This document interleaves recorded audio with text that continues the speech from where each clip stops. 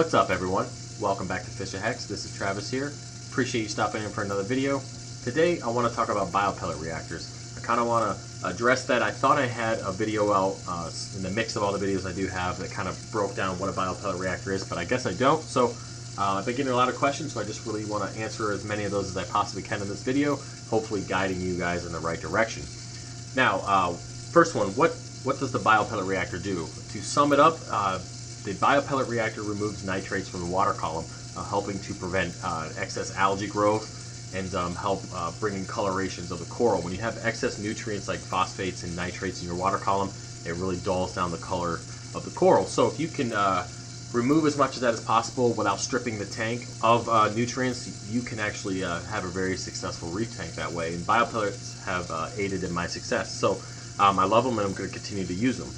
Alright, so that kind of sums up what the biopellet reactor does. Now, how does it work? Now, this particular biopellet reactor I have here is a custom one, and the whole purpose is to pump water down the center and then having it flow upwards, fluidizing the media, allowing it to tumble at a good rate. And I like to have my biopellets tumble at this rate. This is what I like. A lot of people have their own opinions on that. I've seen successful tanks with high flow biopellet reactors and some with barely any at all.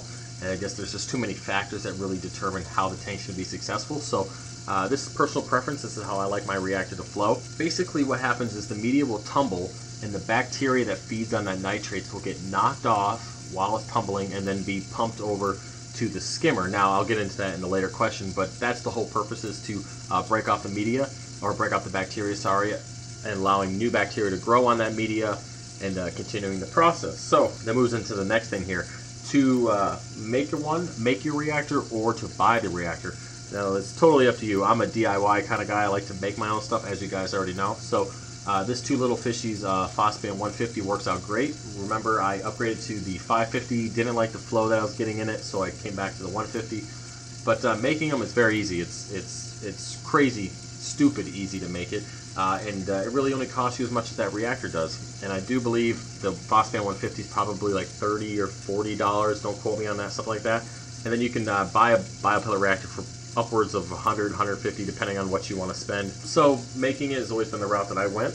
Now, how much flow? And again, goes into the other question there. How much flow do you put through the reactor? And again, it's dependent on what you can provide. I like to have a medium flow. I find this to be medium. It's not shooting all over the place, but it is tumbling at a nice consistent rate. And again, this can be determined by your system. I find that if the media in this particular tank, if the media slows down lower than this, I start to see that the glass gets dirtier sooner.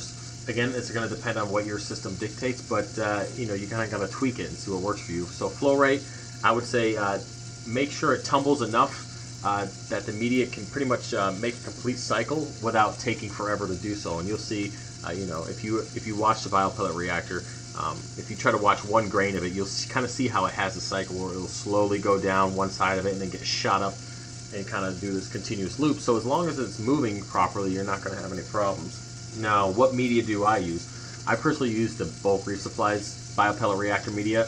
I did use the two little fishies before, but I started getting that stuff in the you know, the excess, I guess you want to call it, like, it's kind of like a plaster. It's pretty nasty. It was like gunking up everything, the skimmer, all that stuff. So I slowly switched out to the Bulk Reef Supply, and I haven't had an issue since then. I don't remember the subscriber who mentioned that was coming from that brand and to switch. If I can find it, I will give you a shout out, man. But whoever that was, I appreciate that. When it comes to the return line, a lot of people have different opinions on this. I personally like to have my return line going directly into my skimmer.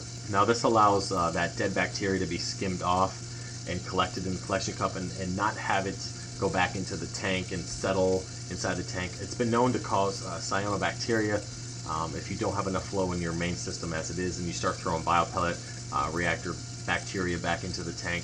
I just find that having it skimmed off directly works great for me, and I haven't changed that process in a very long time.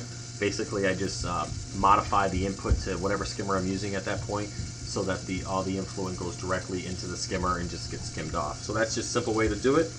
You don't have to modify if you don't want to. You can simply just have the output of the biopellet reactor facing the input of the skimmer. You don't have to make any cuts or anything if you don't want to. All right, and so a lot of people, and this is something that I've seen people regret immediately, is going too fast with a biopellet reactor. That's something that people do and regret within a couple days. If you, if, for example, this tank, with this amount of media, it's about 500 milliliters in here right now.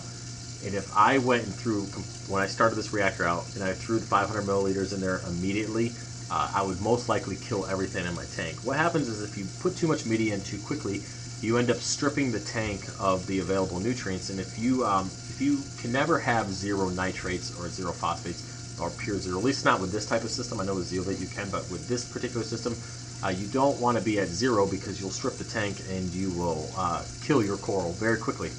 Sometimes the tank becomes cloudy, has a bacteria bloom. The point is to go slow. I recommend take 1/4 or even 1/8 of your total water volume of biopellets you're going to use for your system, and start off with that. Go slowly. Wait for the first initial batch. I wait 2 weeks, and then I add 1/4 or whatever amount you feel comfortable with every week after that on that week. So every week for about 2 months I was adding media to the tank, got established and was comfortable and worked properly with that amount of media. But never go too quickly. You will regret it if you do. Again, there's always people who have gotten away with it, and congratulations, but for the majority of us, dumping 500 milliliters of biopellets into a system that doesn't have them, it's going to be bad. It's not going to work out well. All right. And then for topping off purposes, that's why I have that line there. What I'll do is every 3 months when I do some maintenance on my skimmer, I will turn off the biopellet reactor to kind of see where the media falls. If the media falls behind that line or below that line, I'll just top it off to that line. It's that simple. Very easy to maintain, but keeping a line there always just worked out well for me. All right, guys. So I hope that answers some questions regarding the biopellet reactor, and I didn't ramble too much, and that you guys got a good idea of how it works. I love biopellet reactors, and I probably won't switch to anything else, and if I ever did, I'd probably just go full zeolite on the system, and I haven't really decided if I was going to do that yet. So either way, guys, I appreciate you watching. Like, comment, subscribe. If you do anything different, feel free to put it in the comment section below. I'm always interested in seeing how people do things differently, and it kind of helps me try things out. All right, so anyways, guys, like, comment, subscribe, and I'll see you next time.